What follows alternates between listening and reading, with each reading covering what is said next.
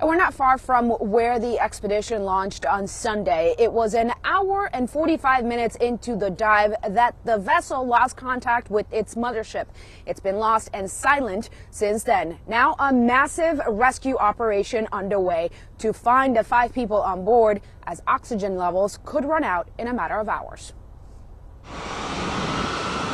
Day 4 of rescue operations to find the missing Titanic tourist submersible is underway.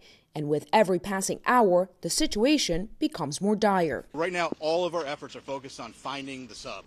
But time is running out as available oxygen levels continue to drop.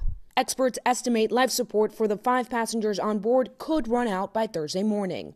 Friends of those on board are holding out hope. I'm very optimistic. I'm keeping positive. The OceanGate expedition sub left St. John's, Newfoundland Sunday to explore the Titanic's wreckage, but less than 2 hours into the trip, it lost communication with its mothership. The Titanic sits more than 2 miles below the North Atlantic Ocean's surface.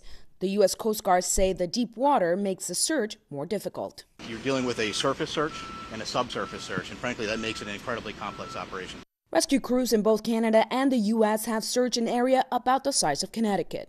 The Navy has been in touch with the Coast Guard and is working to provide personnel, such as subject matter experts, and assets as quickly as possible. Crews are using sonar technology to try and locate the sub. On Tuesday night, they picked up banging noises. It could be a glimmer of hope.